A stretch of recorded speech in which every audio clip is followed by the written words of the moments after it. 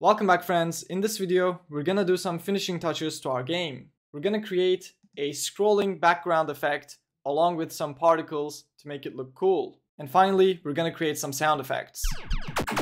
Let's get started. Okay, so the first thing that we're gonna do is making the game more difficult as you play. Because the difficulty curve right now is linear. We're spawning an enemy each second because the enemy spawn timer is set to 1. And chances are, if you're good enough to play the game at that difficulty, you won't lose. And that makes the game pointless to play for a long period of time. We can fix this by making the game more difficult as you play, so that there's actually a point in getting a high score. We're gonna achieve this by decreasing the wait time of the enemy spawn timer each frame. We're gonna set it to be 2 at the beginning of the game, so that the beginning stage is relatively easy. And as time goes on, we're going to decrease it until we reach 0.5 seconds. And we're not going to go below 0.5 seconds because that would be just too difficult. In fact, it would probably be impossible, but you can experiment with this and see for yourself.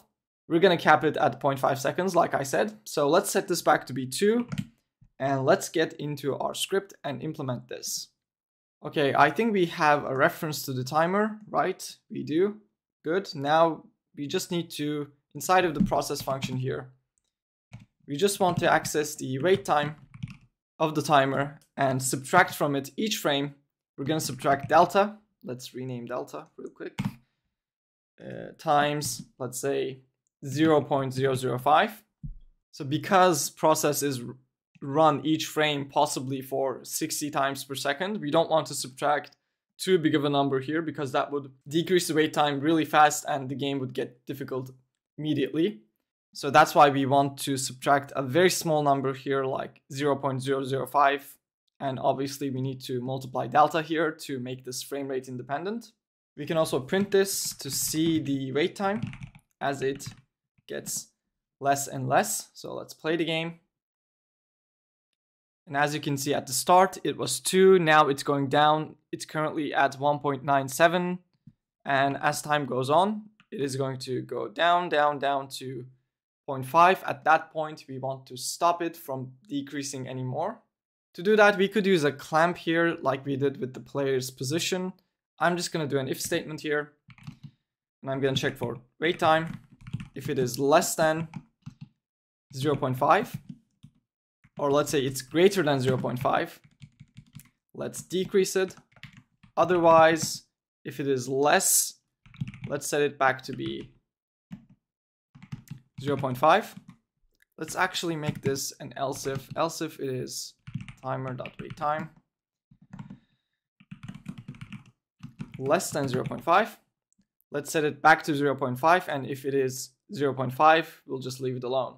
So with this, we should not go below 0.5, and that's good. But to test it, this, 0.05 isn't going to be fast enough, and I don't want to wait for 2 minutes just to test this. So I'm just going to set this to be 0.5, just so we can see the end result real quick.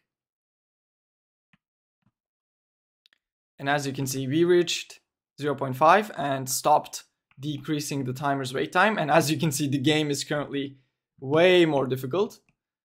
And yeah, okay, so this is what we want, but we obviously don't want it to go down that fast. So I'm going to leave it at 0.005. I think that's a good number, but feel free to experiment here. Okay, so that is the difficulty. Next up, we're going to create the scrolling background. Currently, the background is empty and it looks horrible, so let's fix that. We're going to use a parallax background node for this. And the reason is this has a scroll offset that we're going to use to create a scrolling background effect. A parallax background needs a parallax layer.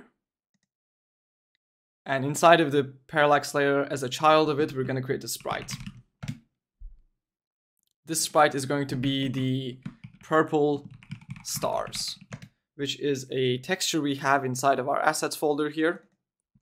The purple.png. I'm going to drag this here. As you can see, it is a square. I want this to be not centered, and I'm going to turn on region here, and we're going to set the region to be the window size, which is the width and the height here. I'm going to say 540 by 960. And that's basically gonna stretch the sprite to cover the whole screen. But as you can see, currently it is not being repeated. We can fix that by going into the texture settings here and set the repeat to enabled. That way the sprite is repeated and it looks nice. So just this alone would look fine if you play the game. But I want the background to scroll so that, you know, the game feels more alive, I guess. And we can do that with the scroll offset of the parallax background. And we're going to do that from our script. So let's go to the game script here. I'm quickly going to create a reference up here called parallax background. Let's say PB.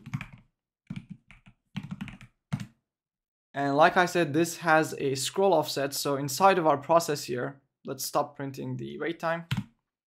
Inside of our process here, we're going to say pb.scroll offset. And this is a vector 2, if I'm not mistaken. Let's take a look at it. Yep, it is a vector 2. So this has a Y property. We're going to add to this each frame delta times. Let's create a variable called scroll speed. And up here, let's create that variable. Let's set this to be 100. Okay. So this will increase the scroll offset each frame, which is what we want. I also forgot to do something here. Inside of the parallax layer, we need to go to the motion settings here and set up the mirroring. So this will make it so that when the background is scrolling, it mirrors itself so that it looks like an infinite, never-ending texture. If we play the game now, without mirroring, you will see that the background is just, you know, going down and there's nothing behind it, nothing coming after it. But if we set up mirroring here, and the way we do that is we're going to say 960 for the Y, and we don't care about the X because the background will move from up to down and it will never move left and right. So the X mirroring doesn't really matter in this case, but for the Y, we want it to mirror itself at the end of the window here. So let's take a look at it again. And you can see that with the mirroring, it is repeating itself as it scrolls. And this is the final effect that we want. This looks fine. As the last thing, I'm gonna check the scroll offset actually, because currently if we print this, let's print the Y value actually. You'll see that it just keeps on increasing, and that's fine. And if we leave it like this, I don't think we would see any problems, but you might run into some issues if you just let the game running for a long period of time. So let's be responsible and fix that as well. So we know that the screen is 960 pixels, so we can simply say pb scroll offset .y. If it is greater than or equal to 960, we can just reset it. And because we're resetting it at the exact moment it mirrors, this shouldn't be, you know, visible. Let's also print it.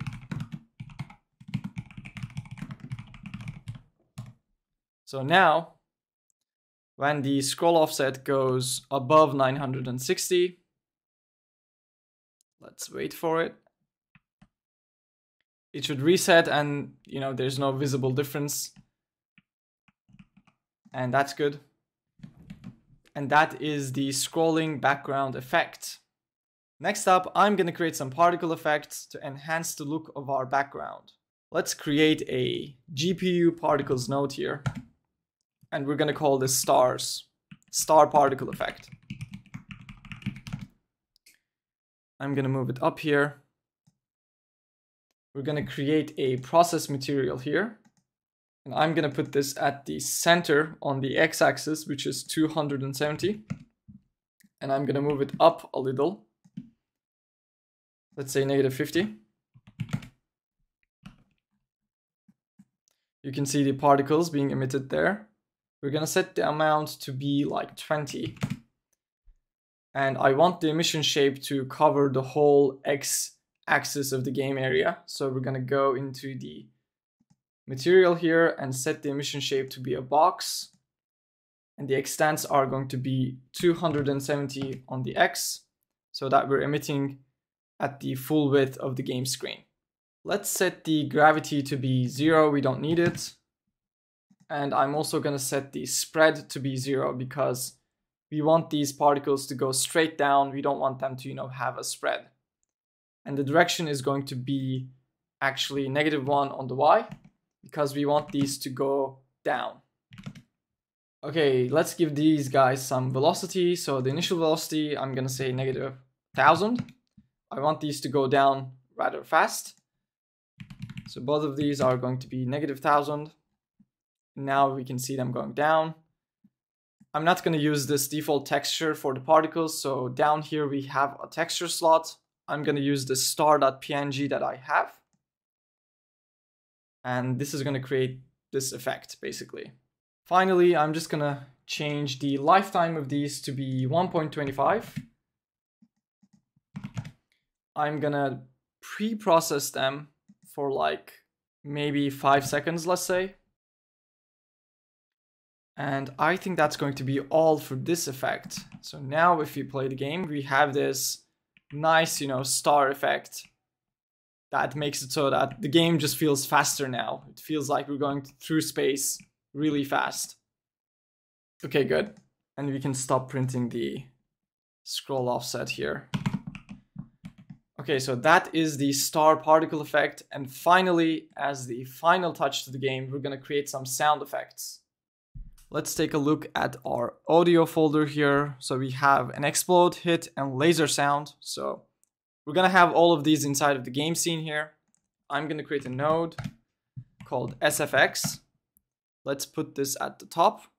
And inside of here, as a child of this, we're gonna create an audio stream player for each of our sounds. So 3 audio stream players here. The first one is going to be the laser sound. The second one is going to be the hit sound. Third one will be the explode sound. So the laser sound is going to be for the player. Let's give it the laser.ogg file.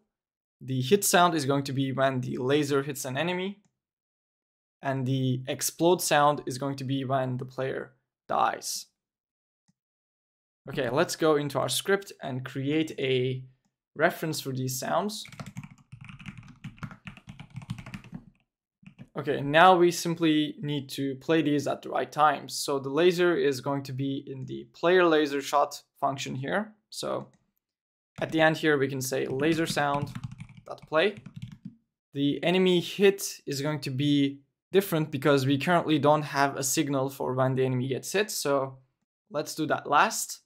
And the explode is going to be for when the player gets killed. So up here, let's say explode sound play.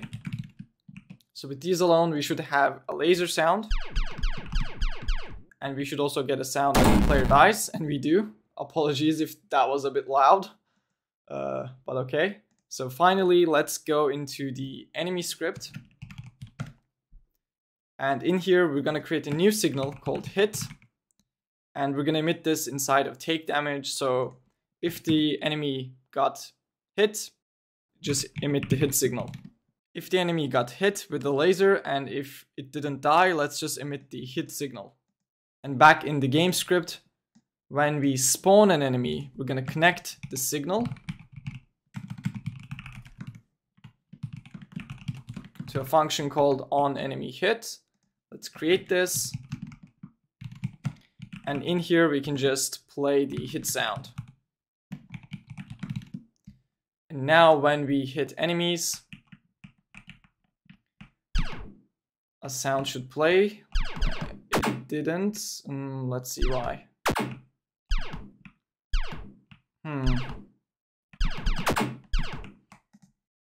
Okay, the problem is obviously I'm not emitting hit when the enemy is killed, so we're only getting it the first time we hit the regular enemy, so my mistake there. So we should also play this when they get killed. We can also emit the hit signal when they get killed as well, but I'm just gonna do it this way. So now when we hit them,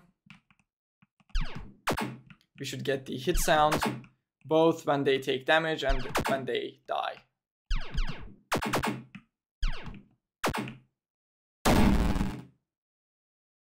Okay, great. So that is the sound effects. And that is going to be it for this lecture. This is all I wanted to teach in this series. Feel free to take this game and create something of your own. Practice makes perfect, and it is the best way to learn. If you found the video and the series useful, please leave a like, comment, and subscribe. If you want to learn Godot, I have a course where I teach the basics of Godot for beginners. If that's interesting to you, please check the link in the description. Thank you very much for watching, guys. Stay tuned for more videos, and I will see you in the next one.